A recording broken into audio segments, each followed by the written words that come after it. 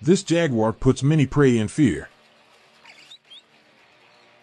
This jaguar is a whole different breed. In this video, we see a jaguar hunting for its prey. It then stumbles over a snake inside of the lake. As soon as it picked it up, the snake struck it right in the face. It picked it right back up after getting struck in the face. But it ended up dropping the food, which is the snake, and the snake went right back into the lake. So at this point, the jaguar would have to find something different to eat.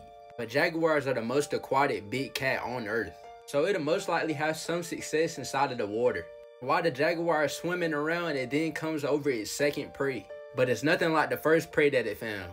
It then pounces on it and they just go into a big brawl. And most of the time, we don't see animals destroy an alligator, but this jaguar was literally manhandling this alligator. When I mean manhandling, this thing literally picked it up by the neck and drug it out of the water. At that moment, it had food for days after this kill.